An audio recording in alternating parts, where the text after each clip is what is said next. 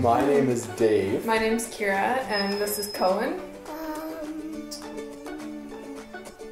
What's your name, Isaac? Isaac.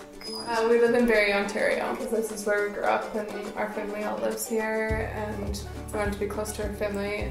We also love the water and how beautiful the city is and how much we can be outside. We eat, I would say, like 95% of our meals at home. Yeah. So breakfast, lunch, I take lunch to work almost every day. I was really good this past month. Yeah, like I think we definitely like to eat, I would say, like vegetarian meals half the time. Before we moved to Barrie, we got a lot of our vegetables from the market, and we've started to, we've tried to get into the swing of things here. My project for next summer is to build like two raised garden beds, probably 8 by 4 feet. Veggies for sure. And like herbs and stuff like that. Okay. And tomatoes. And tomatoes.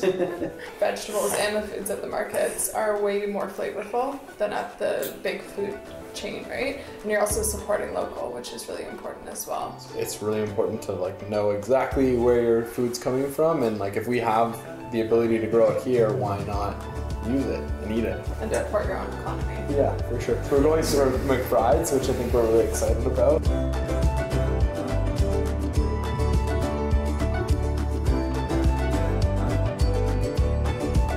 My name's Doug McBride.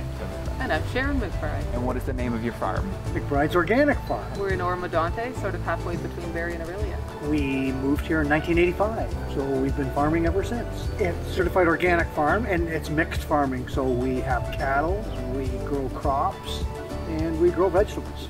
We also have a few chickens. Do you have a family history of farming in either side of Not at all. No. Not at all. Not at all. So throwing bales of hay around and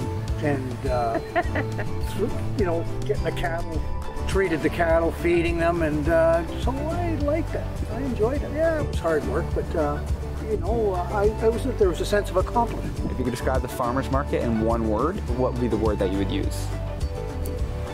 Tasty. Tasty. Yeah. That's Our produce is going to be much fresher. We harvest either the day before or 2 days before at the most in the summer. right. You're supporting local agriculture, which is important. If you go to Costco, I don't know who you're supporting, but it's not the local farmer. Food's tasty. Yeah. And yeah, it tastes better. Organic food always tastes better. People And local tastes better. People think it has an added cost, which maybe it is a little bit more money, but I think people are surprised when they actually come and shop for organic produce at the market and realize it's not that much more than what they would spend in the store.